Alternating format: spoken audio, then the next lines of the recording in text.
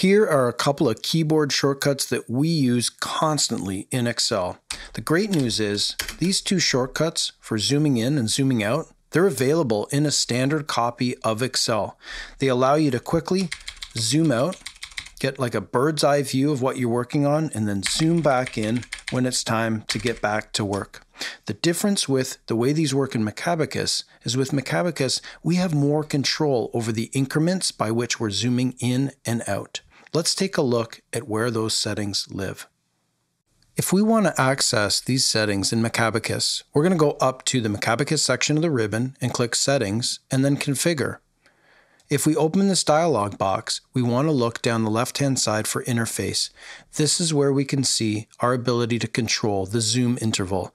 Right now we have it set on a small setting of 5%, but we can go up to as much as 20%.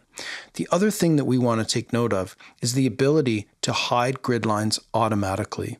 This means that every time we have Excel open, Macabacus is going to go ahead and hide the grid lines for us, which is a great setting. If we'd prefer to have some control as to whether or not the grid lines are showing or not, we could use this keystroke down here to toggle the grid lines. Control-Alt-G. Let's give that a try. We're able to toggle the grid lines on and off really quickly. That's going to save us a ton of time. Another nice feature in Macabacus is that we can hide page breaks with this shortcut, Control-Alt-B. If we go over to this other tab, we can see that there's page breaks here. Sometimes they just appear when we go into a page break preview and then back into normal view. If we just hit Control-Alt-B, these are going to disappear right away. This is so convenient and just another nice feature that comes with Macabacus.